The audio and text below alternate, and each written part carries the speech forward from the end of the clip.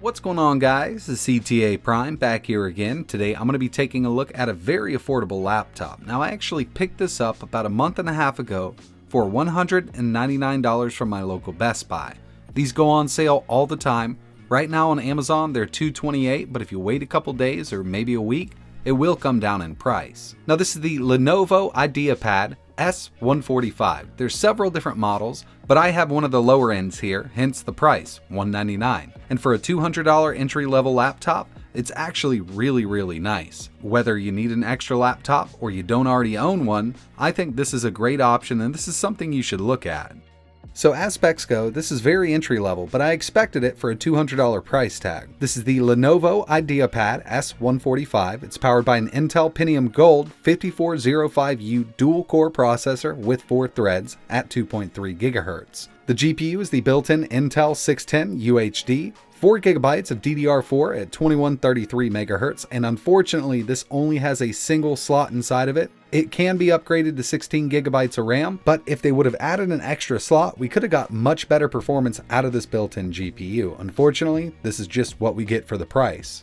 In my opinion, the only downside to this laptop is the included hard drive. It's a 500 GB, 5400 RPM hard drive, and it does slow things down a bit. So what I did was remove the old mechanical drive and replaced it with a cheaper 240 GB SSD. I upgraded the speed and downgraded the storage, and that's totally fine with me. I only spent $25 on the SSD, so in total, I'm sitting at $225 on this laptop, and with the added speed from the SSD, it does make it a whole different machine. It's got a 15.6-inch 1366 by 768 screen. It's 4 pounds, and it measures 0.78 inches thin with a 2-cell 30 watt-hour battery, good up to about 6 hours of battery life with the screen at around 30%.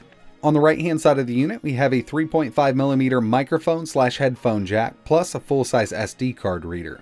Over on the left-hand side, we have our charger port, status LED, full-size HDMI, 2 USB 3.0 ports, and 1 USB 2.0 port. It does have dual stereo speakers, 802.11 ABGN and AC dual-band Wi-Fi, and Bluetooth 4.2 built in. So in this video, I really want to show you how this little thing performs. So we're going to be testing some video playback, some web browsing, some image editing. We'll get into some PC gaming and even some emulation. Alright, so let's go ahead and get right into it. First things first, this laptop does ship with Windows 10 in S mode, and this will only allow us to install Microsoft apps, but we can go to the Microsoft Store and upgrade to Windows 10 Home for free. So now I'm running Windows 10 Home 64-bit. As you can see, we have the Intel 5405U at 2.3 GHz, dual core, 4 threads, 4 GB of DDR4 memory, and the built-in Intel UHD 610 GPU. First thing I did was run a few benchmarks. So here's Geekbench 4, single core 2575, multi-core 5054. I was actually expecting to get a little less in the multi-core, being this is a low-end dual-core CPU, but 5000 is pretty decent for the price I paid for this thing. Next up, quick JavaScript browser benchmark, and I'm using the Edge browser, 14,623, and this is something you can run on any of your PCs. It runs right in the browser, so you can see how it stacks up against a machine like this. Remember, using a different browser will net different results. I also ran a few 3D Mark benchmarks. iStorm Extreme, total score 20,833, graphics score 21,744, physics 18,171. CloudGate 1.1, total score 3,955. Now if we go down here, you can see that it's only better than 15% of all other results on their website. But like I mentioned, and the price reflects, this is definitely not a gaming laptop. On the list is some gaming. So first up, we have Left 4 Dead 2. Now I completely understand that this is an older game. It's something I still enjoy playing on Steam. But this is a low-end laptop, so I wanted to test some games I knew would run pretty well. And as you can see here, at 720p, we're getting a decent frame rate.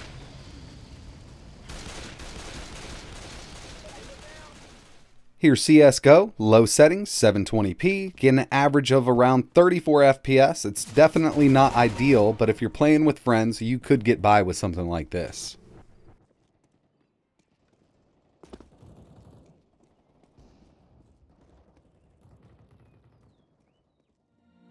Minecraft is another one that's going to perform really well on this laptop, whether you're using the Java version or the Windows Store version. Another one that my kids tested a few weeks ago was Roblox, and they were able to play it. They used it for a few days. They had their little editor going and everything like that.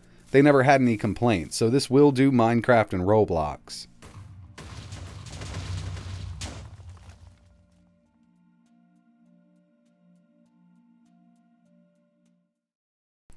Here's another Steam game. This is Bully. Unfortunately, in the last 3 games that I was doing some recording with, I lost audio through my game capture, so I didn't capture the audio and I really didn't want to go back through it.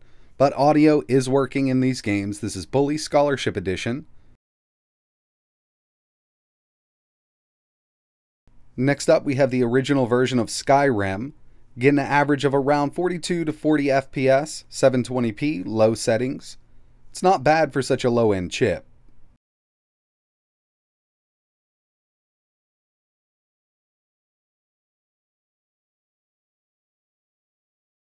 And finally, FOrtnite, 720p, low settings, 60% resolution scale, getting an average of around 30 FPS. It's definitely not ideal because you really can't see into the distance. In my opinion, it's not competitively playable on this unit, but if you want to have fun in creative mode and things like that, you could definitely get by.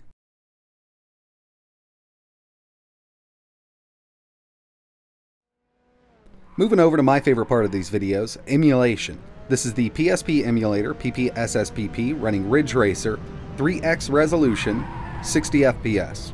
Really good PSP emulation in my opinion. Now I'm using the Vulkan backend for this game, but when we move over to God of War Chains of Olympus, I did have to switch to DirectX 11 because there's some glitches with Vulkan.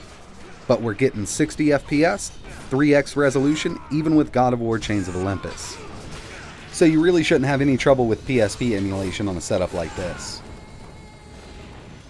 But what about the Dolphin emulator with Gamecube games? Well, to my surprise, it actually works really well. This is Auto Modellista, one of the harder games to emulate, and is handling it fine. I also tested Rogue Squadron 2, and we're getting an average of about 40 FPS on any of the back ends at the lowest resolution, so it's not going to be able to handle that game. But most of the Gamecube library should be fully playable on a system like this.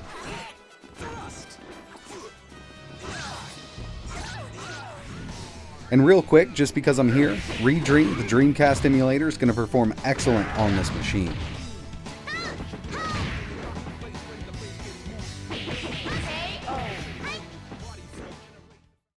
So overall, I've actually been enjoying this little laptop. It's able to play older games really well, a lot of my favorite emulators. Web browsing is fast, video streaming, and even some light image editing using free software like GIMP is possible on a machine like this. It's great for basic everyday tasks, and if you're in the market for a new laptop, not a used laptop, I could recommend this. I personally don't like purchasing used laptops on eBay because when the manufacturer or the seller on eBay or Amazon says refurbished, the screen and the keyboard's probably been wiped down, the hard drive's either been wiped or replaced, and you really never know where that laptop has been and how much use it's gone through.